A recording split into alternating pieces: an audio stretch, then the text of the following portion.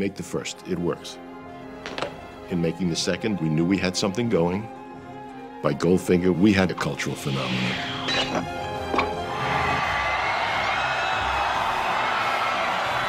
It's safe to say that Bond mania started with Goldfinger. Audiences around the globe gathered to see 007's latest adventure. Sean Connery, now an international movie star, dropped women's panties all around the world. The coolest guy every man wanted to be.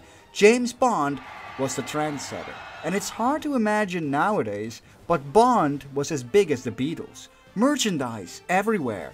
I don't think Bond ever quite reached that same level of popularity that it did in the mid-60s.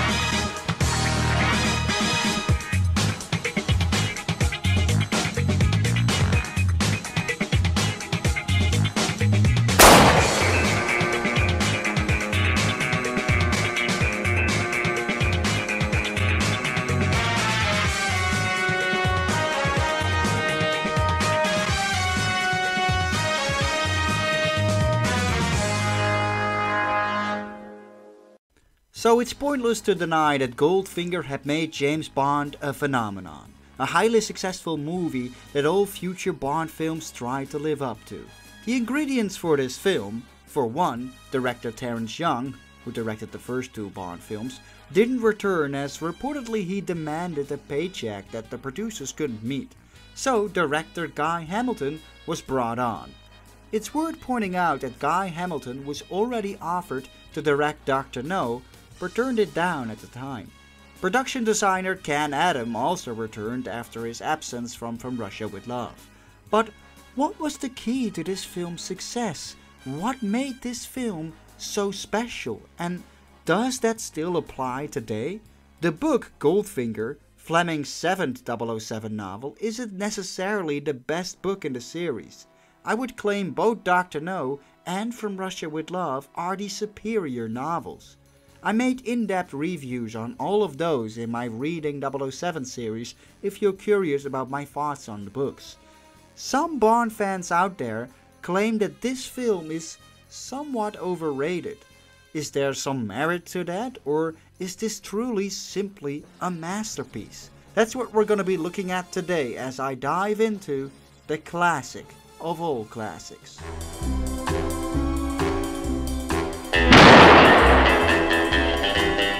Starting us off again with the now signature gun barrel sequence, the same one used in the first two films. Us Bond fans always like to point out that in the first three films, it's not actually Sean Connery in that gun barrel, but stuntman Bob Simmons. It is Sean Connery coming out of the water with that duck on his head though. Only he could make that look cool. Continuing the tradition started in From Russia with Love, the Bond films now started off with a pre-title sequence. But this time, this whole sequence was completely unrelated to the rest of the plot. A bit of an appetizer, if you will. Or, as director Guy Hamilton called it, a wonderful piece of nonsense. And you can totally see that that is what this mini-adventure delivers. Only Bond could come out of the water with his hair still looking perfect, planting a bomb in some facility, walk out, taking off his wetsuit to reveal a perfect white tuxedo, walk into a bar, lights his cigarette at the exact moment the bomb explodes. A wonderful piece of nonsense indeed. One that hits the nail in the head. Connery is at his A-game once again. I mean, just look at the guy. All of that screaming and cheering that they did when Connery appeared is just not hard to understand in the slightest. The man just looks the business, and you totally want to be this guy.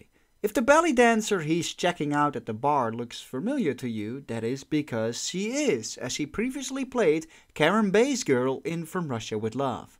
Another aspect often seen within Bond. recasting actors or actresses that had already starred in a different part previously.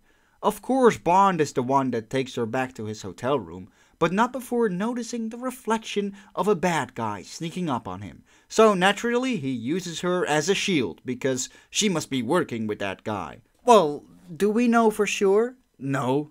But we're just witnessing a wonderful piece of nonsense in which Bond disables the guy in his bathtub only to utter the iconic line, Shocking. And so, the King of Cool exits the hotel room and enters the title sequence. Already you can notice a difference in tone compared to the previous two Bond films by Terence Young. Whereas those two felt like an extension and imagining of the Bond novels post-1950s, here the tone is much more that of a light-hearted and fun approach, not necessarily taken from the novels, but the film started to develop its own identity. It now feels like we've truly entered the bombastic era of the 1960s, and this wonderful mini-adventure was the perfect appetizer of what the cinematic Bond would become in this film. The title song is of course sung by Shirley Bassey, another ingredient that made this film so iconic. I don't rank this song in my top 10 Bond title songs, but Shirley Bassey is clearly the singer you associate with James Bond, and it's no coincidence she ended up becoming the only singer to date that did multiple Bond title songs. The titles itself, which by the way is done by Robert Brownjohn again, like From Russia With Love, not Maurice Binder, also shares that unique Goldfinger iconography, showcasing snippets of scenes yet to come in the film, and even a sequence that never made it into the movie. And also, you gotta appreciate that golf ball going directly into the cleavage. I mean, that's just genius. Altogether, even when watching these titles all these decades after the movie's release, it just feels like you're about to watch something special. I can't really put my finger on to why. Maybe it's the bombastic grand feel of Bassey's song or simply the golden imagery, but I'm willing to bet even a perfect stranger to this film can feel it. That feeling of this movie just being a different animal compared to the rest. A feeling you're in for something special, classic and timeless. And that feeling continues after the titles, with the film just seeming so proud to present itself with its grand music opening on Miami. This is where the film starts to get into that actual plot and takes a simplified approach to the beginning of the novel. Bond is out relaxing at the Fontainebleau Hotel in Miami, being massaged by some random babe named Dink. Fun fact about her, by the way, she's played by Margaret Nolan, and she was also starring as the Golden Girl in the title sequence. While I mentioned before that it would become a trope of the series to recast the same actors and actresses in different parts, it sadly would also become a trope to recast different actors for the same parts, and Felix Leiter is the prime example. Something I always felt that was just a great shame. In the cinematic Bond universe, we are first introduced to Felix Leiter in Dr. No, with Jack Lord having that same sort of swagger that mimics Bond. He was unavailable for Goldfinger, but instead of going for a similar actor, we now get Zach Linder, who just looks 20 years older and is a completely different type of Felix. It's such a shame the filmmakers always seemed so indifferent to whoever plays Felix, as this would become a trend as the series would progress. Bond meets up with Felix and says goodbye to Dink. Felix, say hello to Dink. Hi, Dink. Dink, say goodbye to Felix. Man talk. Now this, of course, looking through the lens of today's society, is a moment that you could say hasn't aged the best. Some would probably even claim it's controversial. When attempting to look at this within the context of the 60s though, I feel this was supposed to be a far more innocent and mundane moment instead of being demeaning in any way. Again, through the lens of the 60s. Though it's quite obvious that the actors aren't actually on location here, as it cuts to a studio setting of the hotel with some obvious back projections. Yet somehow the film gets away with it and it feels charming. Like when we are first introduced to Mr. Auric Goldfinger himself, and you can clearly see that it's a stand-in in the wide shot on location, but then it's Gert Frobe himself for the close-up in the studio. Auric Goldfinger. Sounds like a French nail varnish. So, Gert Frobe, in my opinion, perfectly casted, which says a lot because not only was he a German actor, he also pretty much only spoke German. He is dubbed throughout the whole movie by Michael Collins, and it's probably one of the best dubbing jobs in existence. The older Bond movies are full of dubbing, and it's just so seamless you wouldn't even notice if you hadn't known. There were plenty of other actors auditioning for the role of Goldfinger, who each spoke English much better than Gert Frobe. And while these actors did put in solid auditions for the part, nobody just came close to Gert Frobe. Even when reading the book, I can only picture him as Goldfinger. So Goldfinger is a very wealthy man who Bond is asked to keep an eye out for by M, and he's suspected to be cheating playing gin.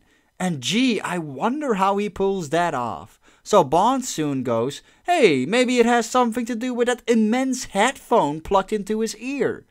In the book, Goldfinger used the excuse of being deaf, and tells his opponent he has agoraphobia and can't stand wide open space. Therefore, he must face the hotel.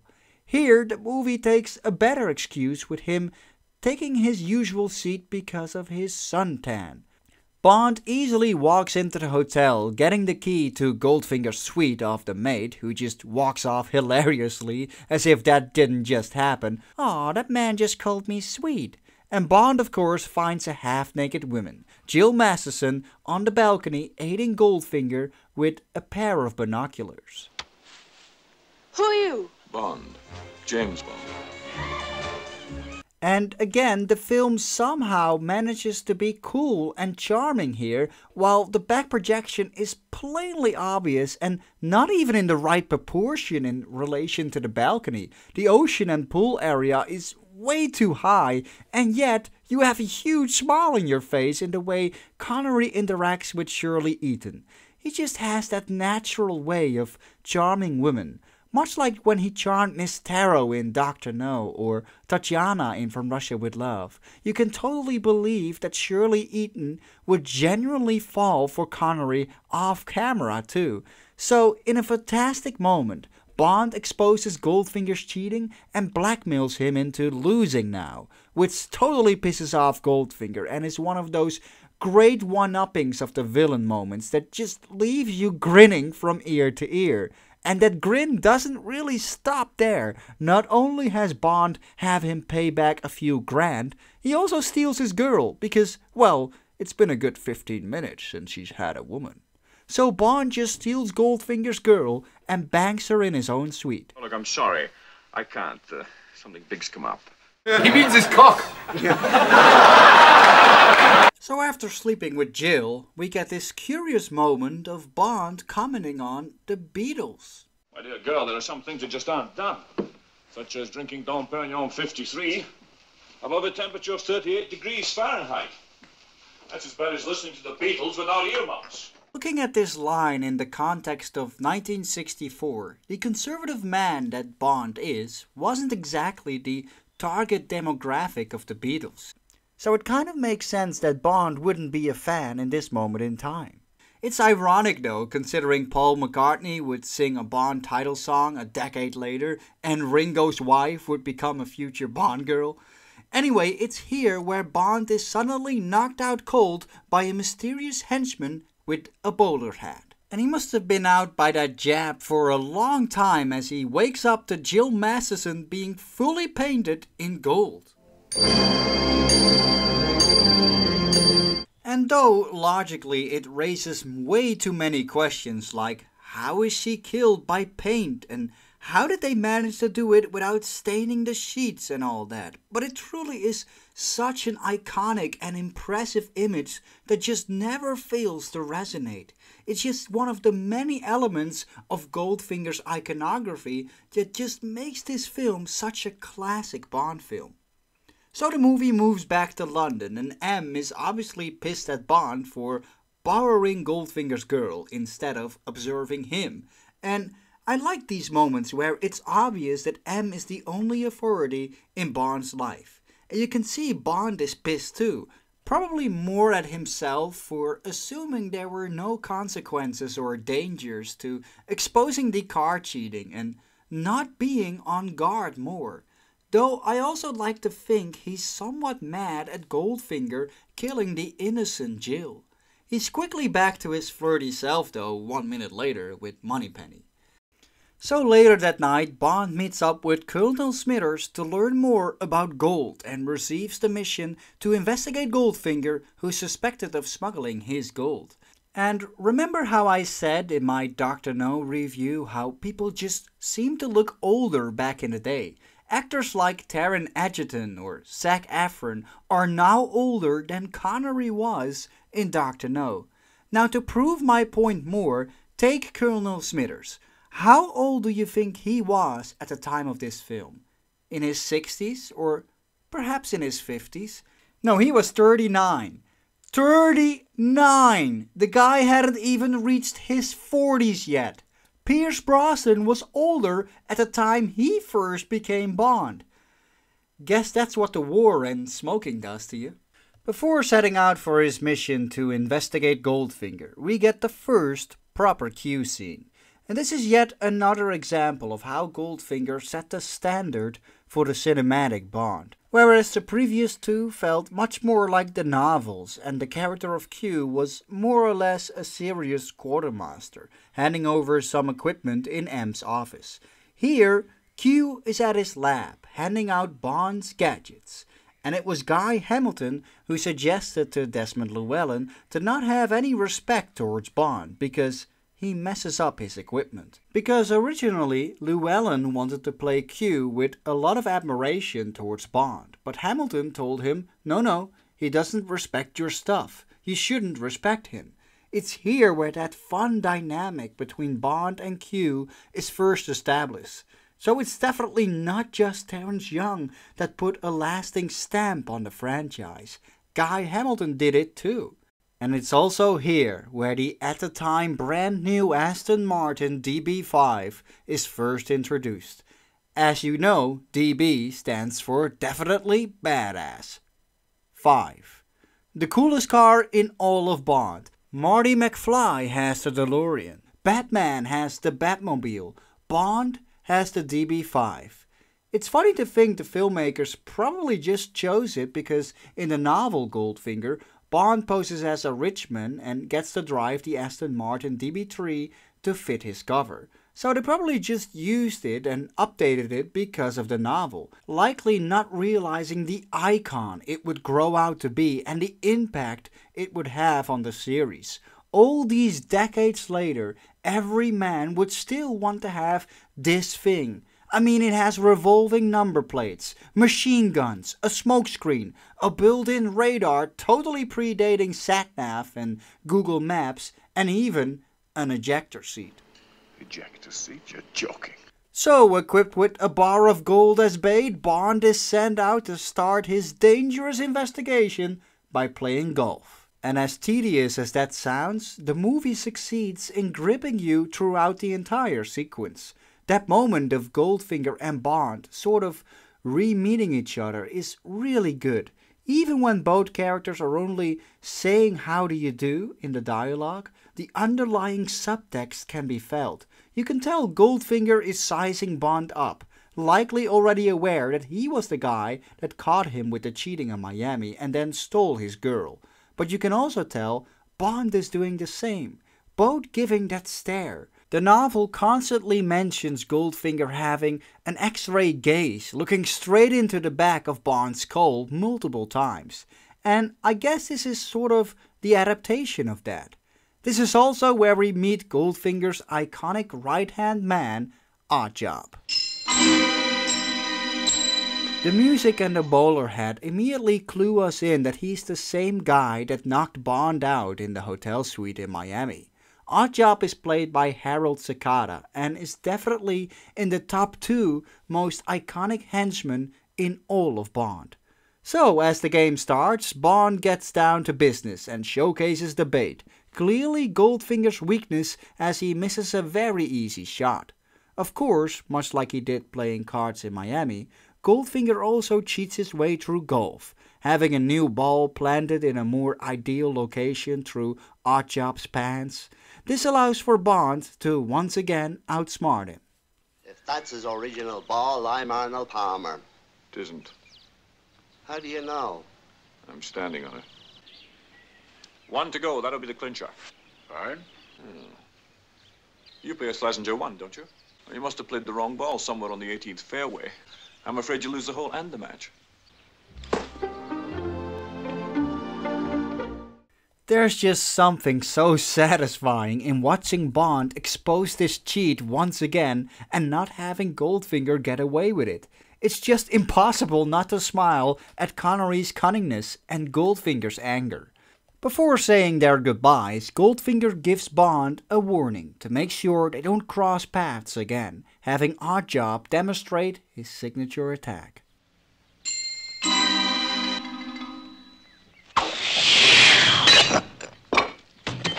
This is the kind of stuff you would only see in a Bond movie, especially at the time, and it's just so brilliant. At the same time, it sets up Oddjob as a dangerous, overpowered villain, even capable of crushing a golf ball, preheating the moment we know is coming that Bond eventually has to face him. Now in the novel there was a whole sequence following all this where Bond would get invited to Goldfinger's mansion and he would snoop around there and all that. None of that is in the movie though, and I guess for the pacing's sake they made the right call in dropping all that.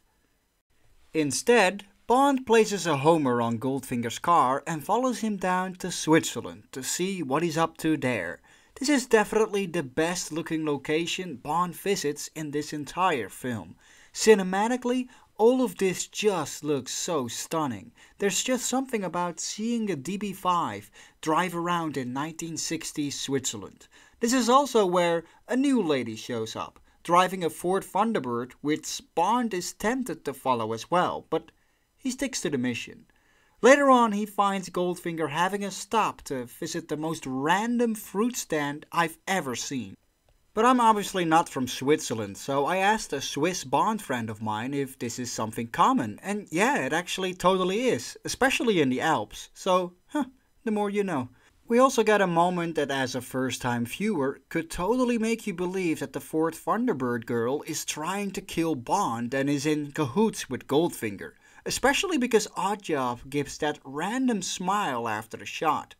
This of course does motivate Bond to go after the girl and find out who she is, in a 1960s car chase in the Alps, which is such an upgrade to the one that we see in Dr. No, even if it's not really a deadly chase as opposed to Bond just overtaking her like a maniac, it's still beautifully filmed, especially for the time. It also allows for the first ever on-screen use of gadgets on a Bond car, where Bond uses his drill to destroy not just her tires, but the entire side of her car, which brings one of the most hilariously dated moments of the girl coming to a stop. I just can never help but laugh at that moment. Also funny to me is how Bond totally acts all innocent after doing that. Are you all right? You know you're lucky to be alive. No thanks to you. Look at them. Defect of some kind, most likely. Ah yes, a defect of some kind. I mean, forget about the tires, how does he not address that the entire side of the car is ripped to shreds? How did she miss that? Anyway, we of course soon find out her name is Tilly. She's played by Tanya Male, who was a model at the time. Fun fact about her is that she originally auditioned for the role of Tatiana Romanova in the previous film. Bond does some questioning, and she's totally being suspicious and lies about her last name. And then he just drops her off, and he keeps his eye on the mission? Wow, he doesn't even give her his card so he can bang her later on. He must have really learned something after Miami. But the mission is Goldfinger, and he is out at a factory doing stuff. Stuff Bond needs to find out. And how gorgeous is this shot of the DB5 with this backdrop, by the way. Beautiful. So Bond waits around until the sun goes down and hops into stealth mode. And much like the opening of the film, he gets to sneak around in one of those reconnaissance suits. And I really wish we got more of that in modern day Bond. I just love that stuff. The music amplifying, the quiet tension, Bond doing stealthy spying while avoiding the guards, or, well, Asians in pajamas. It's just great. Having briefly visited Pinewood Studios in October 2022, I'm pretty sure that that is where this is filmed, just outside of the studios. Anyway, Bond finds out that Goldfinger is indeed smuggling gold through the bodywork of his Rolls Royce. And I mentioned the dubbing of Goldfinger being superb and unnoticeable throughout the film. That is with the exception of this scene. Which in turn will be this weighing approximately 2 tons. Now, Mr. Ling, please assure your principals Operation Grand Slam will have my undivided attention. It's very minor anyway, and I was never too bothered about it, but it's just obvious that the dialogue was added in post. So Bond overhears Operation Grand Slam. For now, just a meaningless word. As he moves back into the forest around the factory, he runs into Tilly again. Tilly turns out to be named Tilly Masterson, the sister of Jill, and is out for revenge to kill Goldfinger, because he killed her sister. So, she wasn't aiming at Bond before, but at Goldfinger, but missed by like 100 miles. So, what is her plan to try and kill Goldfinger from here when he's inside the factory? You know, protected by a concrete wall. Also, I'm kinda glad that Tanya Male didn't get to be Tatiana Romanova in From Russia with Love. Her acting in this particular scene... Let me go! You're breaking my back! I want him dead. He killed my sister. Tilly Masters. I knew your sister Jill. I know what he did to her in Miami. No, you don't. Let me go. It's just god-awful. It's like she can't contain her smile being held by Connery, and she's just saying the dialogue she's supposed to, and it's a bit cringeworthy. And why would she even question Bond knowing her sister when clearly he knows all the facts? In her defense, she wasn't an actress, but that kind of shows too. She does manage to accidentally set off the alarm though, and the pair have to escape Oddjob and Goldfinger's goons in yet another car chase. This was also filmed near Pinewood in Black Park, right behind the studios, another place I visited in real life. The car chase itself is alright, although a bit silly in places. Bond gets to use the smokescreen and drop some oil, while Tilly really looks like she's having the time of her life being chased by bloodthirsty murderers. One of the chasing cars slips off a cliff and explodes for no real reason at all. They really did like the cars exploding midway off a cliff thing in the 60s, huh? And then they run into a dead end and Bond is like, "Quick, I'll pull up this bulletproof shield protecting us from guns and throwable bowler hats. I better stay behind it. You run off right in the open." And of course Tilly is killed. First off, what the hell, Bond? And second off, how did that bowler hat not leave a single scratch when killing her, while it decapitated a stone statue before at the golf place? Oh shit, I didn't even get to shag her yet. Thanks to Bond, both of the Masterson sisters got killed. It's not exactly his finest hour. She didn't get killed at this point in the book, by the way. Tilly stayed around right up until the climax in that one. I do believe the filmmakers made the right call in sacrificing her earlier for the film, as the main Bond girl is yet to be introduced and she wouldn't really serve any meaningful purpose to still be around at that point of the script. So Bond is captured and somehow is lucky enough to still be allowed to drive his own car and have the guard conveniently sit right next to him in the ejector seat. The bad guy gets on the ejector seat, never gets in the back. Drive, Mr. Bond, I am in the back with the gun pointing at you. You will drive. You'd like to sit up in the front here. The actual execution of Bond using the ejector seat to launch the guard out is still cool though. And Bond gets to make a second escape attempt. I never know why exactly Goldfinger would have an 80-year-old granny busting out a machine gun as the first line of defense, but I always found it strangely hilarious. Or maybe this is another one of those people used to look older things, and she's actually 36. Who knows? In any case, Bond once again manages to screw up thinking there's a car coming straight at him, while he has no way out, so he just drives into a wall. and it turns out to be just the reflection of a mirror. How on earth did he fall for such a cheap trick? Plus the mirror seems to be hanging much higher and seems really small. This is what stopped 007?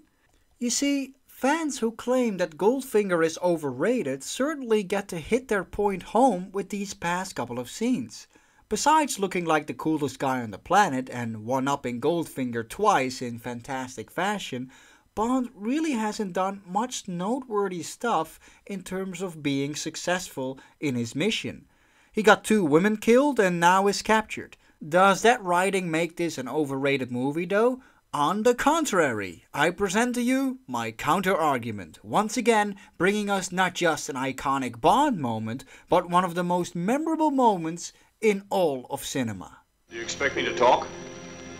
No, Mr. Bond, I expect you to die. Bond strapped to the table with the laser slowly approaching him. People were at the edge of their seats for this scene in 1964, and they still are watching this today. The novel had Bond strapped to a table with a saw slowly reaching his privates. And again, I feel the filmmakers made the right call in updating it to a laser. For one, with a saw we probably wouldn't be able to hear the dialogue. No, Mr. Bond, I expect you to die. What did you say? I expect you to die.